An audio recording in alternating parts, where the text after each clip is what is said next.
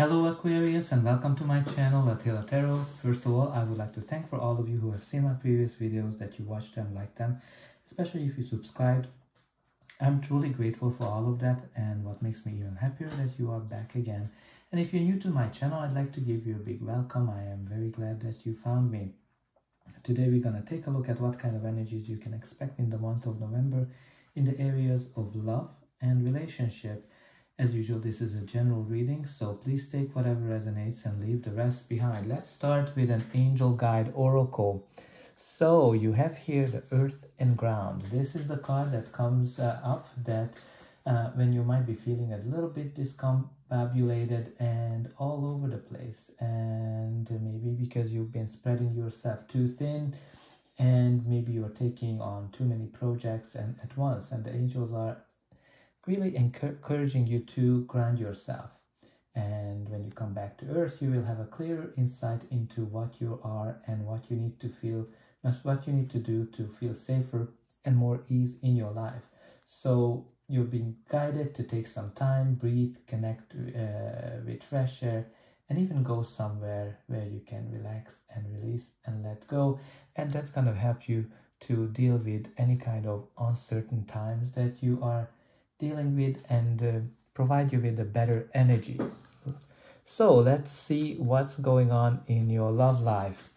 The Page of Wands is in the center of your reading. So the Page of Wands can indicate a younger person in your life. Some of you might be dealing with a younger person, but it can be also a sign of children. Pages generally deliver messages, and the message this page is delivering you is something very passionate, very fiery. Maybe you've been kind of very adventurous, so maybe you've been having some adventures going on in your life, especially if you're single. Now, if you are in a relationship, generally when this card comes up, it is kind of a sign where you need to kind of rethink what you want to do with this relationship. You need to kind of make a call whether you want to make it or break it. So let's see what are the surrounding energies. Your reading actually starts with the Ace of Pentacles, which is the card of a golden opportunity. So this is a lovely energy to have, because this is a card of a new chapter in our life. If you're single, it can be that somebody came into your life recently, and that seems to have some good potential for a long-term relationship. If you are in an existing relationship, this is a card that's showcasing that the relationship is full of potential, and it might be getting into the next chapter of it, maybe getting married, getting engaged, moving in with each other, etc. Whatever is the next phase is. The next we have here is the Temperance, which is the card of patience and making sure that don't rush yourself into anything, because this angel is working on creating gold out of water and fire, which requires time. So, and it's kind of funny that you have with a gold opportunity at the beginning. So creating gold, creating a great relationship needs time. So don't rush into anything, just take one step at a time, and you're going to be able to achieve whatever you're trying to do, this golden opportunity. So just be patient and don't rush into anything. The next we have here is the Knight of Pentacles, somebody who delivers a golden opportunity, and he's not fast either. So this knight can be a person, can be yourself, or just the energy of the card. So this knight, as I said, and usually the knights are delivering some kind of an action, but this knight is very slow because he's very meticulous. He takes everything by the book, crosses every T's and dots every I's, and again, he's very slow, but he always delivers. Generally, success is guaranteed when this knight comes up. He's very loyal, he's very faithful, and he is bringing long-term stability in our life. So again, another card that's telling you do not rush into anything, just take one step at a time, and you're gonna have a golden opportunity.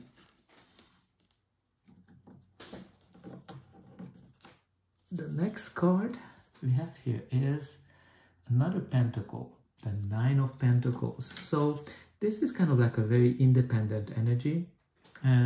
because, you know, she worked very hard for something and she achieved that. Definitely a card of financial independence. Now, this card is also the card where, like, you know, if you're single, you're definitely enjoying being single. And you're not rushing into anything, you're taking your time, you are very picky. If you are in an existing relationship, this card is telling us that the relationship kind of passed the initial stages of the relationship, you are getting more comfortable with each other, and things are, you're kind of enjoying the relationship.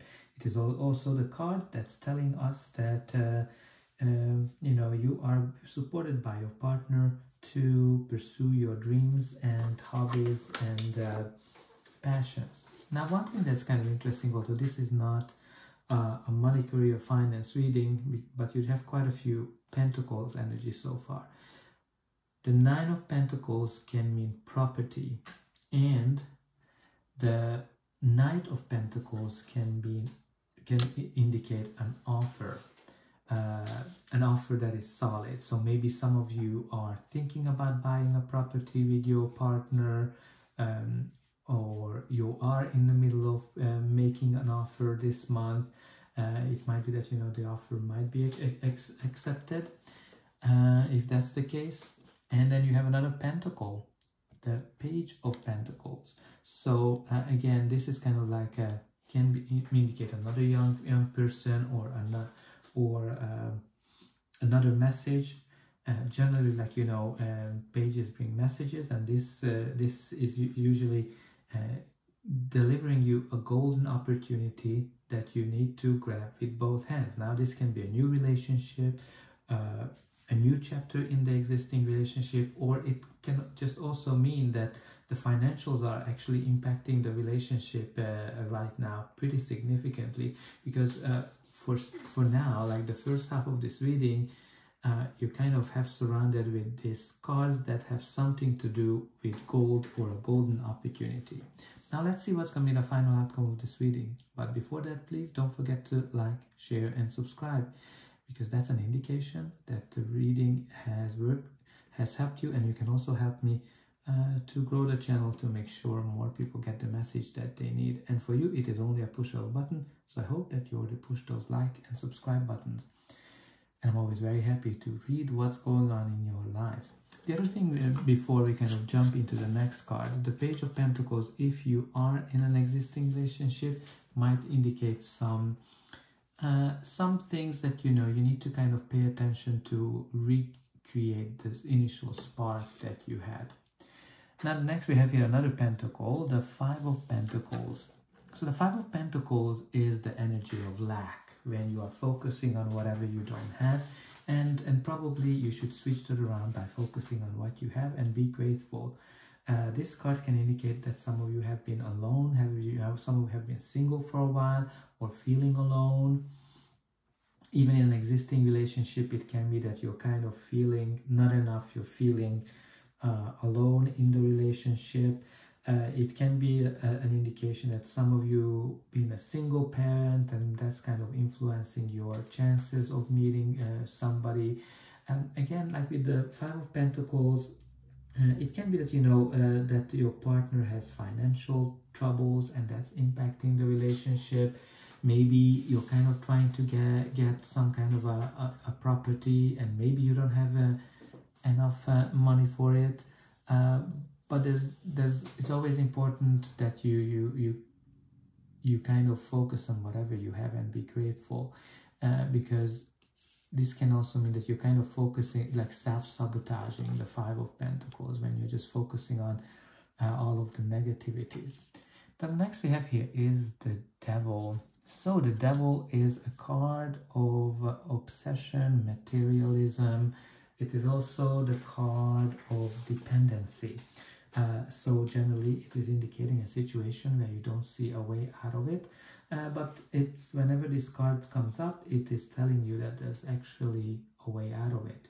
You just need to maybe ask for help if you need. Because one very interesting thing, going back to the Five of Pentacles, that, you know, these people are right in front of a church.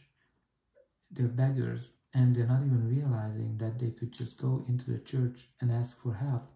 And that's kind of connected to the devil, that some of you might be in a situation where you just need to ask for help, and maybe that help will get you out of the devil situation, which is a dependency, right? So if you are single, you might be going through one-night stands that have no emotional connection. If you are in an existing relationship, it might be a toxic person, a toxic relationship that definitely keeps drawing you back. It can be also a relationship where you are too dependent of each other, or just can be dependency of any kind of substance abuse, like drugs, alcohol, food, even like some kind of a dependency. So try to think about what is that kind of make you feel trapped, and who can help you to get out of this situation. Now the next we have here is the Knight of Cups. The Knight of Cups can be a person, can be yourself, or it can be just the energy of the card. The Knight of Cups is somebody who's very romantic, somebody who's very dreamy, and that can be one of his downfalls, that he likes to dream and not necessarily do. But on a love and relationship angle,